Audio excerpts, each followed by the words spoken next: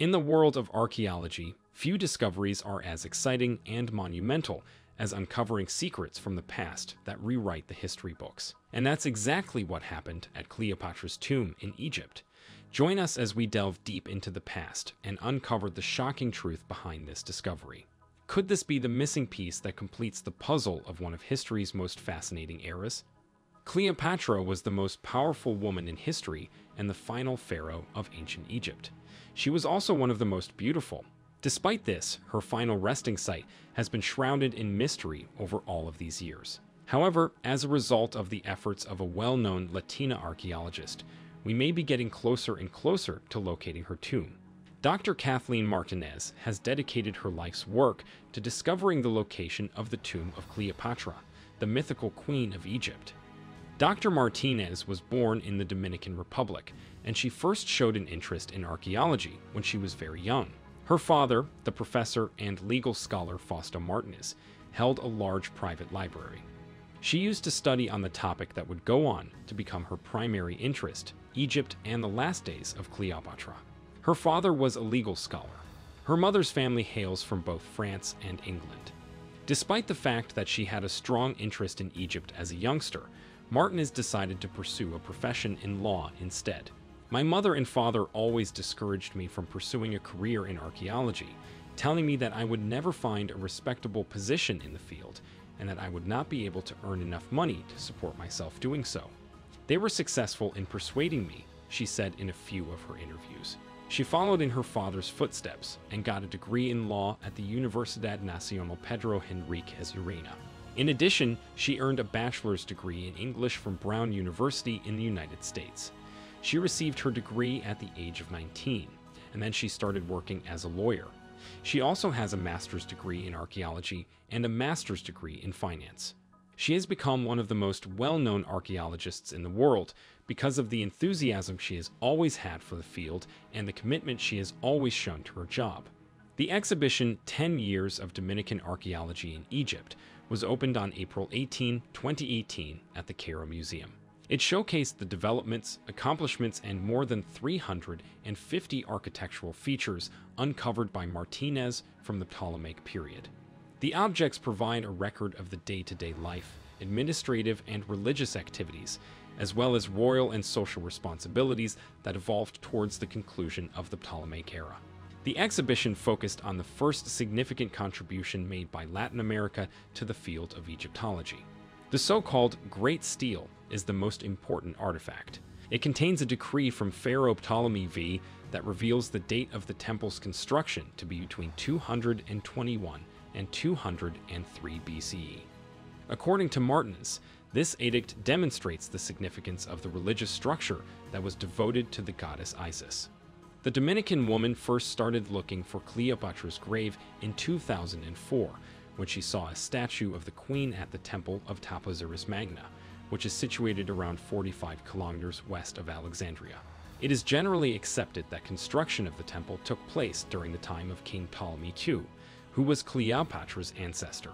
Since then, the group led by Dr. Martinez has been conducting excavations at the site in the hope of finding more hints about the positioning of Cleopatra's tomb.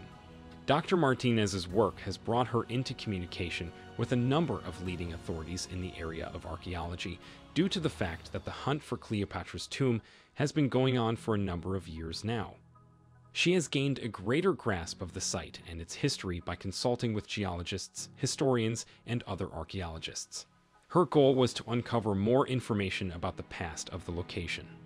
Dr. Martinez has done excavation work at a number of different locations in Egypt, including the Valley of the Kings and the Temple of Isis, in addition to her work at the Temple of Taposiris Magna.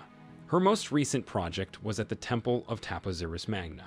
Her work resulted in the uncovering of a number of significant artifacts, one of which being an extensive collection of coins dating back to the time of Cleopatra.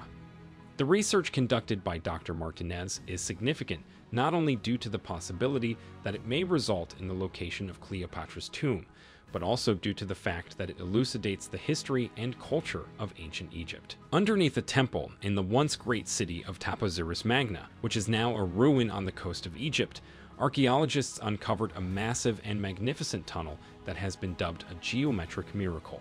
This tunnel was discovered in the ruins of the city.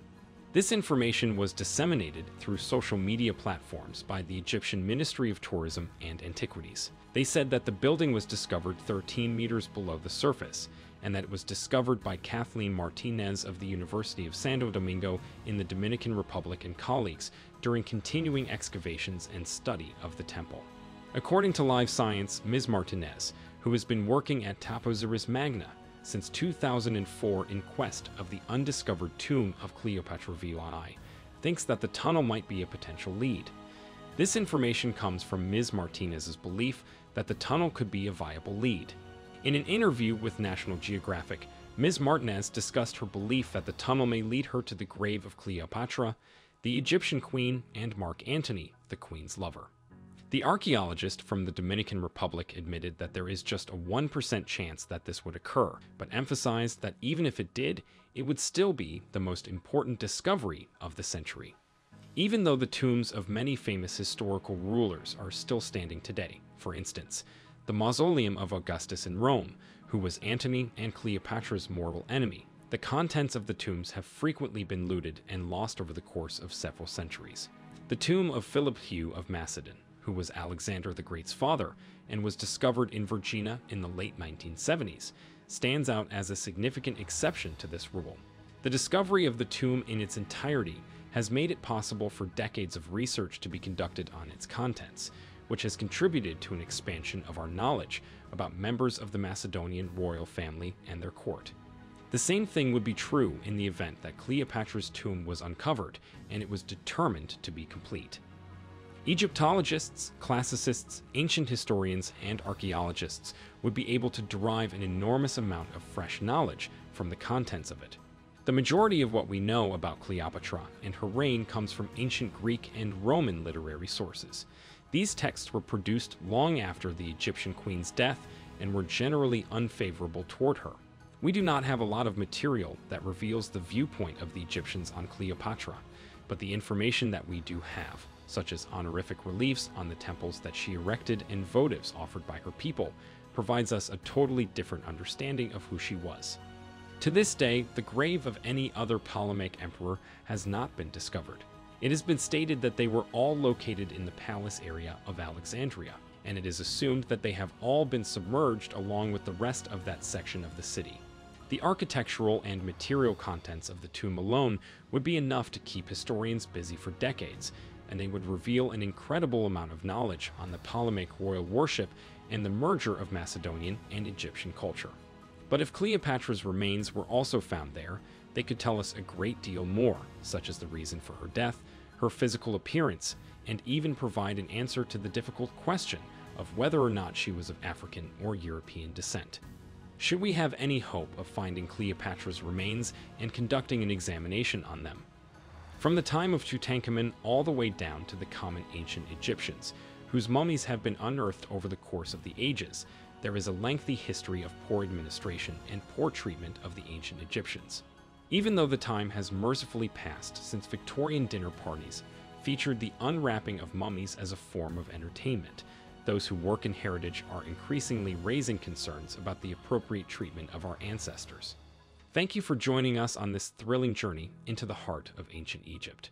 The discovery at Cleopatra's tomb promises to rewrite history and challenge our understanding of this iconic queen. Stay tuned for more incredible discoveries as we continue to uncover the secrets of the past.